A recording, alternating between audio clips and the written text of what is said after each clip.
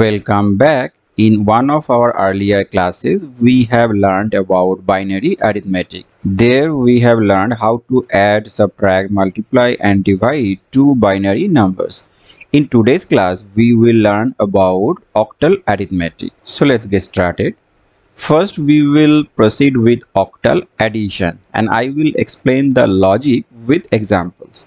So first we will add 762 and 1 with 153. Now we know that in octal number system the base is 8. We have 8 digits from 0 to 7. So looking at these two numbers, what we can see is that all the digits in both the numbers are within that range only. So these numbers are represented in octal number system. Next we will add these two numbers. So we will start with least significant digit.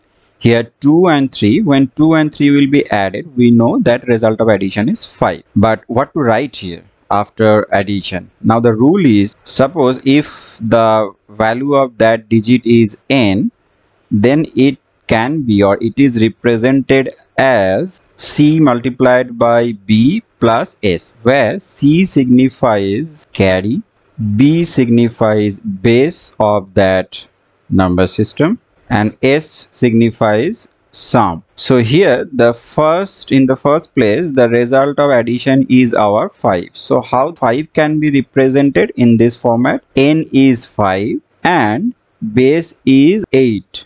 So the carry here will be 0 multiplied by 8 plus S. So here it will be 5 and this S value will be between 0 to 7.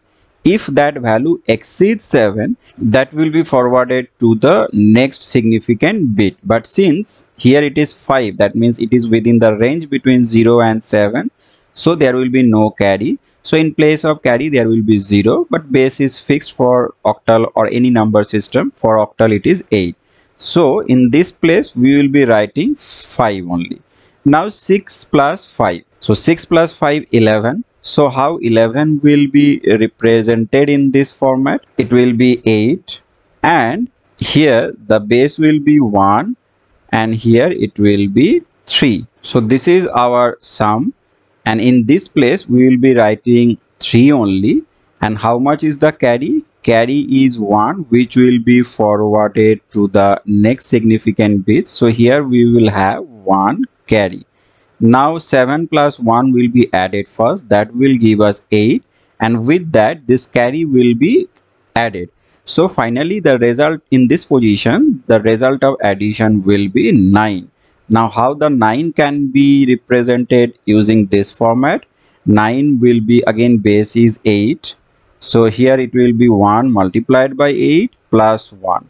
That means in this place the sum will be 1 and final carry will be again 1. Since we don't have any more digit after that, that's why we will be writing the final carry here, and this will be our final result of addition of these two numbers in octal number system. It is 1135.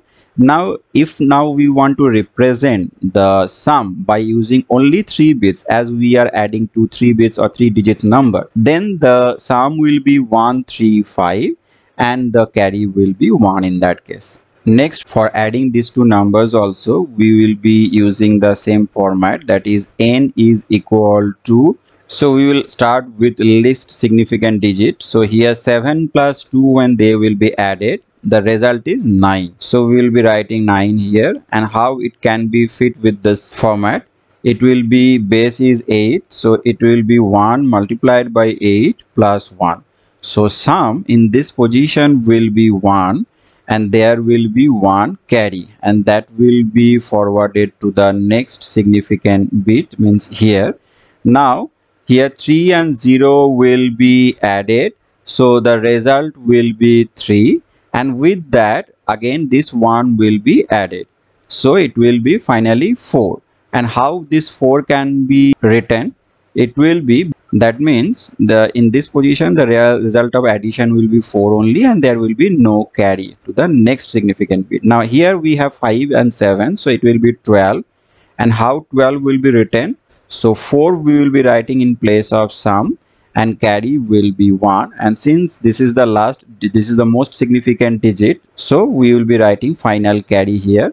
So the final result of addition of these two numbers is 1441. Next we will proceed with octal subtraction, and for that this is the problem sum. So as per the rule of normal subtraction, first we will subtract 1 from 2. So here the result will be 1 only. Now we will be subtracting in the next significant position, and that is this time we will be subtracting 4 from 3. Since 3 is less than 4, so we cannot subtract. For that we need to borrow from the next significant bit. Now suppose if it was in decimal number system, we would have borrowed 10. So when we had borrowed 10, then 10 plus 3 would have become 13. So in that case we would subtract 4 from 13 in decimal number system, but this is octal number system. So 10 is the base in decimal number system and 8 is the base in octal number system. So from the next significant bit, in this case we will be borrowing 8 from the next significant digit. And when we will borrow 8, so 8 and we already have 3, so 8 plus 3, in this position the value will become now 11. So this rule we have to remember. Now we will be subtracting 4 from 11. So in this position now we have 11. Now when we will subtract 4 from 11, then it will become 7.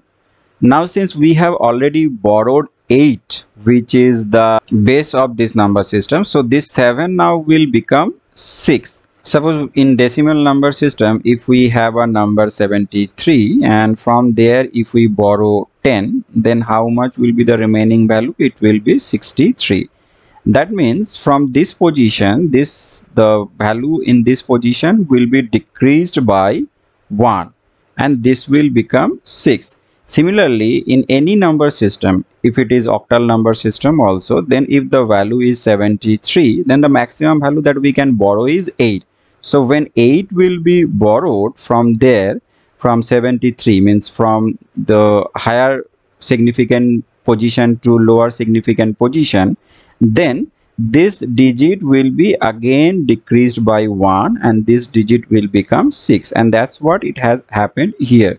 Because in octal number system the representation is like 7 multiplied by 2, 8 raised to the power 2, then plus 3 multiplied by 8 raised to the power 1, and then 2 multiplied by 8 raised to the power 0. And similarly this number if we represent, then it will be so now 4 will be subtracted from 6 and the result of subtraction will be 2.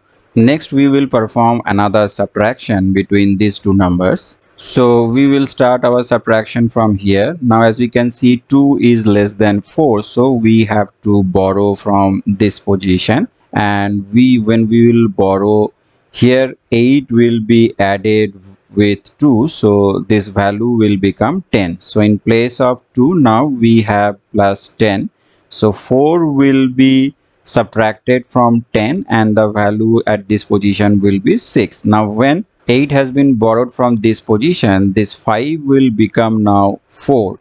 So 4, now 5 will be subtracted from 4. Again 4 is less than 5, so we have to borrow from this position. And when 8 will be borrowed, this will become 8 plus 4 means 12. So in place of 4 now we have 12. So 5 will be subtracted this time from 12, so it will be 7. And when 8 has been borrowed from this position, the 6 will become now 5. So this time at most significant digit position 2 will be subtracted from 5 and this result of subtraction will be 3.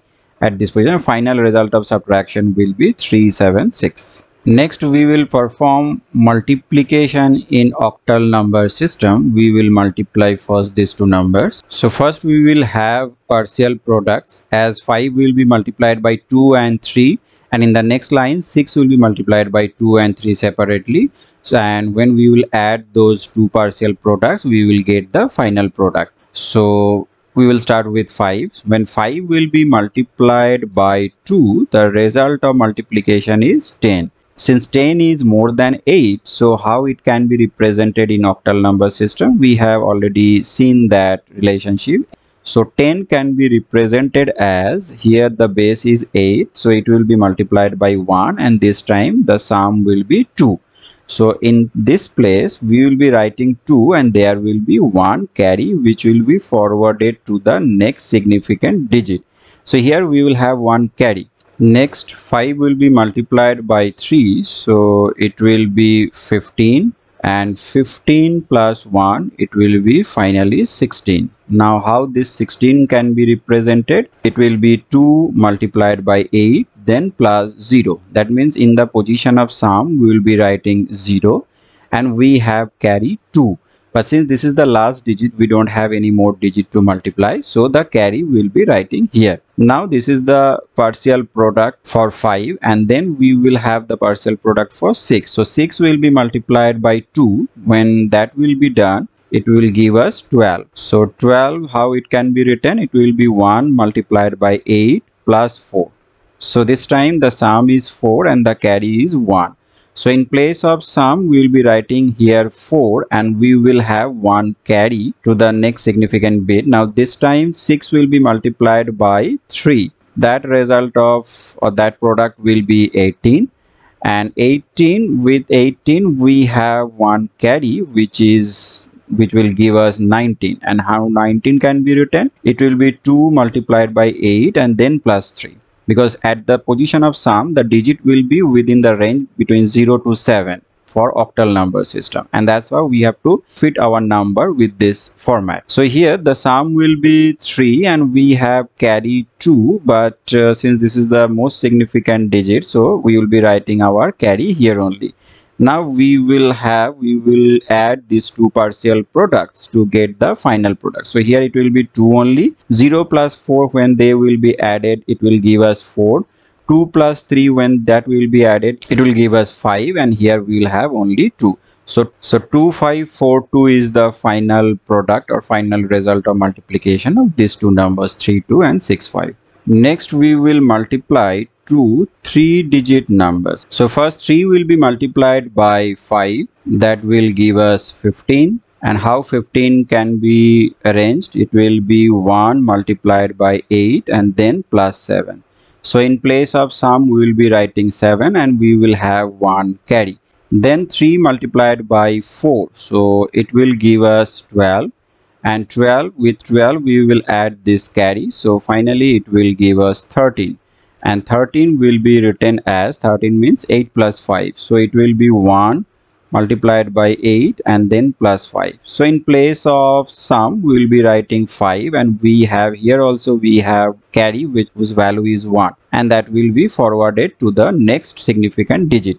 Now 3 will be multiplied by 2, so that will give us 6, and we have 1 carry. So finally that value is 7, and 7 is less than 8, so we will not have any carry at this place. So we set forward, we will be writing 7 here. So this is the first partial product. Next we will multiply by 6. So 6, when it will be multiplied by 5, the result is 30. 30 means it is 24 plus 6. So 3 multiplied by 8 and then plus 6. So sum is 6 and carry is 3. So here in place of sum we will be writing 6, and we will have carry whose value is 3. Next 6 will be multiplied by 4, so it will give us 24, and we have carry 3, so it will be 27. And 27 means it is 24 plus 3, that means 3 multiplied by 8 and then plus 3. So this time sum is 3 and carry is also 3. So in place of sum we will be writing 3, and in place of carry we will be writing also 3, and that will be forwarded to the next significant digit. That's why we have written here.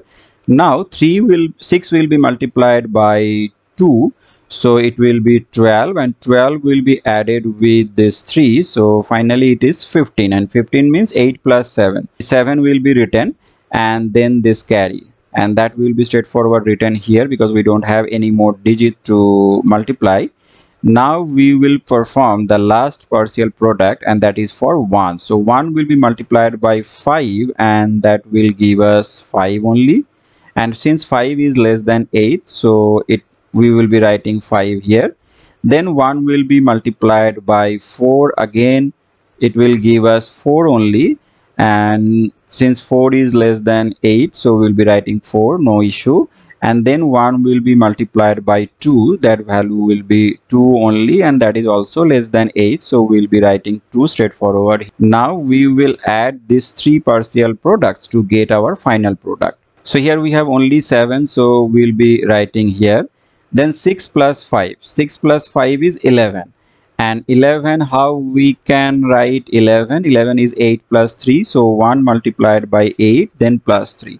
So in place of sum, we'll be writing 3, and we have one carry that will be forwarded to the next level. So here, then 7 plus 3, 10, 10 plus 5, 15 plus 1, 16.